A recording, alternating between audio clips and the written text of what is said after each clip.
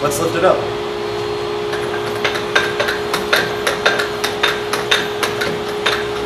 Whoa! Whoops.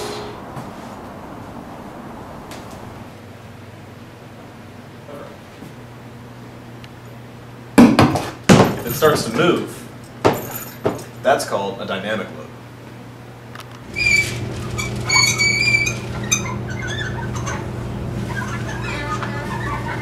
The radius of this small circle is 1.5 inches, and the radius of the bigger circle is 12 inches. That's called mechanical advantage. The boom is at a 60-degree angle, and the boom line is at a 40-degree angle. In a straight line, there's a total of 180 degrees. We know this is 60, so this must be 120. Every triangle has 180 degrees total.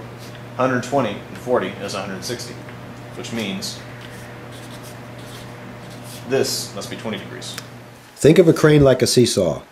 There's a pivot point in the middle, and if you have equal weights equidistant from the pivot, then everything balances. If the weights are not equal, then you see what's going to happen. These two clips represent 200 pounds. We have to balance 100 pounds. Obviously, it doesn't work. Well, you've got 200 pounds times 4 feet on one side. That gives you 800 foot-pounds. What are foot-pounds? Pounds times feet. So 200 pounds times 4 feet equals 800 foot-pounds. Exactly. We have 800 foot-pounds turning counterclockwise. Let's see what happens when we balance 100 pounds 8 feet away.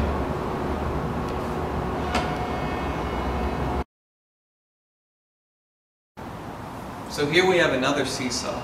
Each leg is 16 inches, but this one's at a 60-degree angle. But if there's 2 pounds over here and 1 pound over here, how come they balance? Because we have 1 pound that's 16 inches from the pivot. That's 16 inch pounds. What's an inch pound? Pounds times inches. So if this is 8 inches away, and this is only 2 pounds, 8 times 2 would equal 16 inch pounds. Exactly.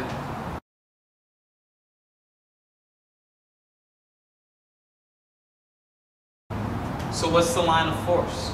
Gravity pulls everything straight down. The direction of that force is the line of force.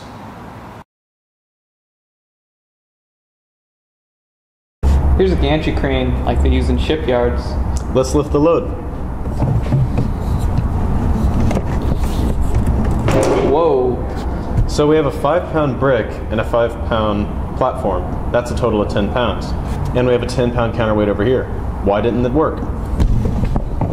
Well, if you got a total weight of 10 pounds, about 20 inches from the pivot point, that makes for a total of 200 inch pounds. And we have a 10-pound weight over here, 10 inches from the pivot point, and that would be 100 inch pounds. So it wouldn't balance. What can we do to fix that? We could always add more weight. What if we don't have the extra weight? Then we can move it back.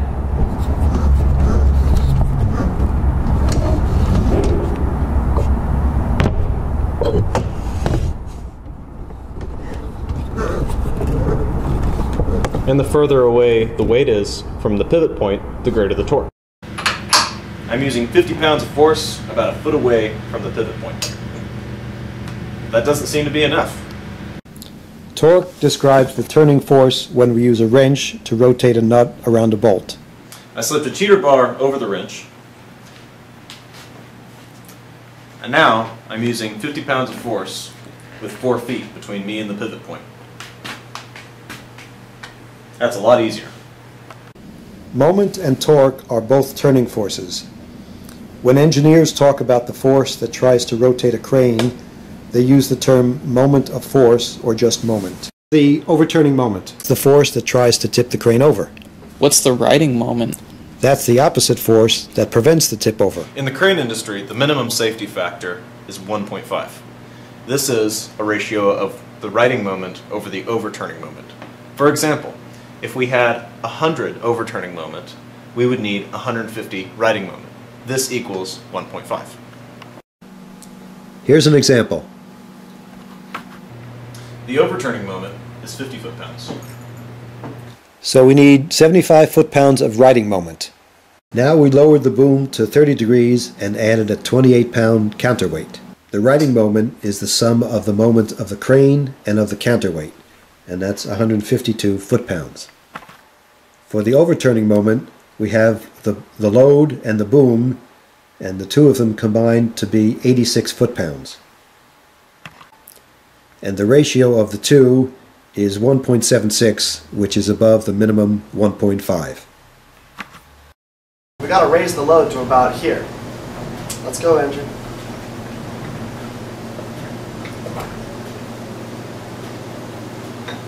Whoops. Looks like it can't get any higher than that. Pulley's got about 4 inches before it reaches the top. What can we do?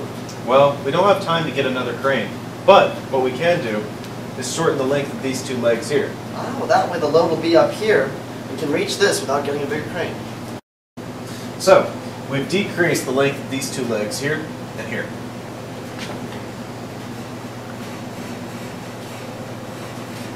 We've got 2 feet of travel now, so there shouldn't be any problem getting the load to this height.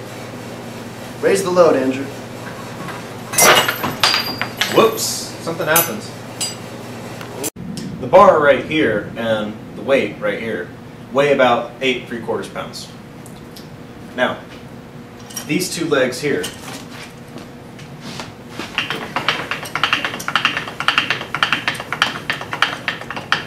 hold the load up. Each leg is at a 77-degree angle. Each leg holds about half the weight.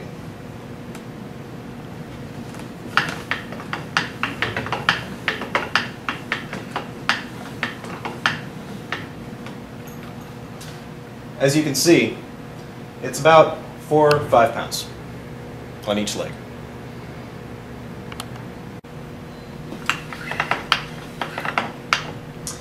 Now we've changed the angle on the legs to about 24 degrees.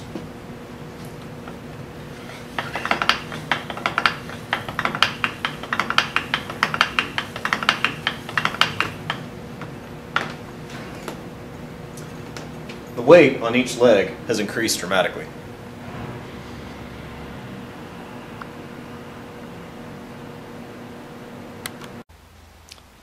These topics will be covered in our next 2 crane videos.